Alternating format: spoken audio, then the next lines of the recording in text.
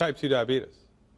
Type 2 diabetes is rapidly rising. It's everywhere all the time. It's getting worse and worse. What do you mean it's rapidly rising? More and more and more people are getting type 2 diabetes. They're not curing it at all? I mean, for goodness sakes. I mean, let's call a spade a spade. Okay. Arthritis, can't cure it. I mean, you want to have a eureka moment? Mm-hmm. Do a Wikipedia search. Just pick a disease. Do a Wikipedia search and look to see what the cause of the disease is. We don't know what the cause of the disease. Medical doctors don't know what causes anything. It's supposed to be genetic. Well, I don't think so, because didn't Darwin argue about the survival of the fittest and, you know, the selection, natural selection? So if all of these illnesses were in fact genetic, why aren't there less and less and not more and more? Because they're not genetic. It has nothing to do with it. If there's anything to do with the chromosomal activity and the relationship to chronic disease, it's because of epigenetics, environmental factors which negatively affect the genes. Something that's genetic, you're born with it.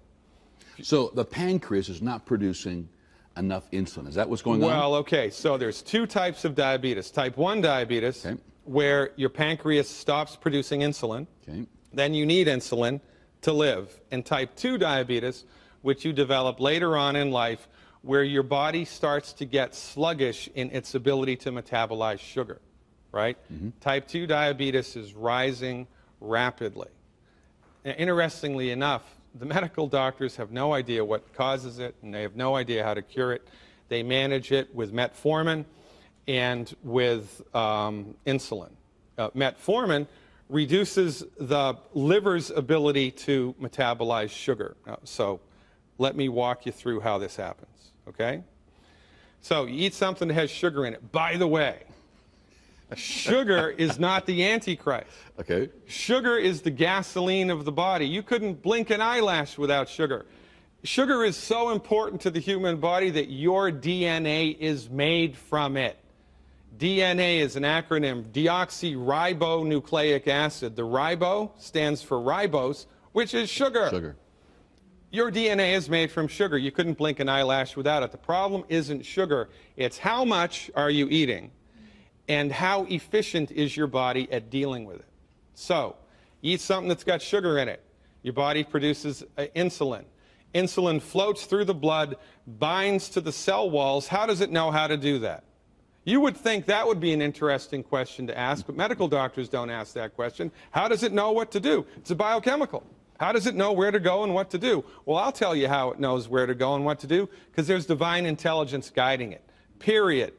So insulin floats through the blood, binds to a cell wall. There's a little receptor on the cell wall that's specific just for insulin.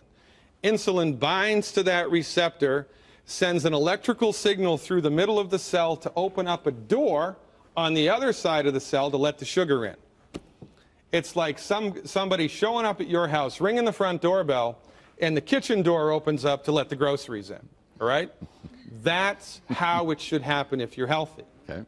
But in order for that signal to go through and open up the sugar door, minerals need to be present inside the cell. So we're back to minerals. It's a big deal, man. 2 minerals specifically, vanadium and chromium, but there's about 25 other minerals that are at play also. So if this is how many minerals your body needs, but this is how many are in the body because they're not in the food like they used to be, then the insulin binds to the cell wall, tries to send a signal to open up the sugar door, but it gets interrupted. The sugar door stays closed. So what does the body do? It produces more insulin, because the sugar is outside the cell, not inside the cell. The body knows that. How does it know that? Nobody knows how it knows that, but it knows that. So sugar is still in the cell. The body produces more insulin, more insulin, more insulin. It rings the bell. The door is closed. It rings the bell. The door is closed. More insulin, more insulin. Finally, there's so much flippin' insulin in the blood that it forces its way through the door. It slams through the door, breaks the door open. A little bit of sugar gets in the cell.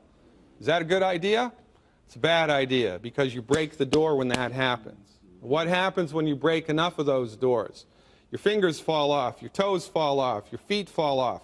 You get diabetic neuropathy, you get gangrene, all of which are associated from blood sugar issues, but not blood sugar issues, too much insulin. What does the MD deliver?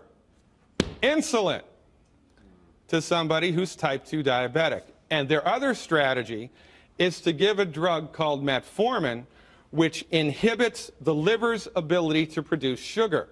Well, this is fascinating, right?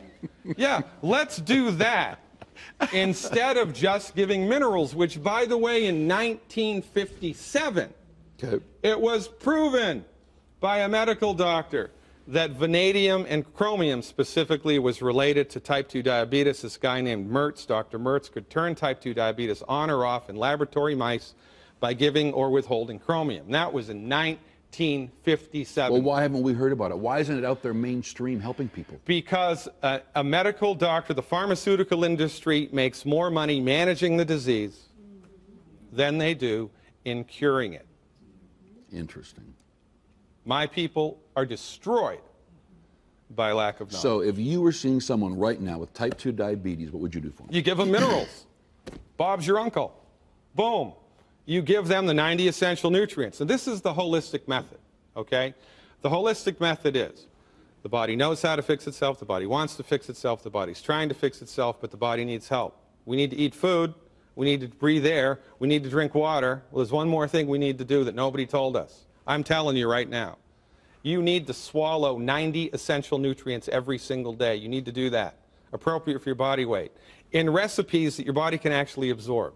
When you do that, your body fixes it, takes care of it. Now, how much is your body going to be able to fix it? Depends on how bad it was before you started doing the program. You wouldn't believe the things I've seen people recover from. You wouldn't believe it. The body's ability to cure itself is much greater than anybody has led you to believe. We must mineralize the body, we must nutrify the body, and then we also have to stop eating certain foods that are gumming up the works. When we do these two things, the body rallies and healing begins.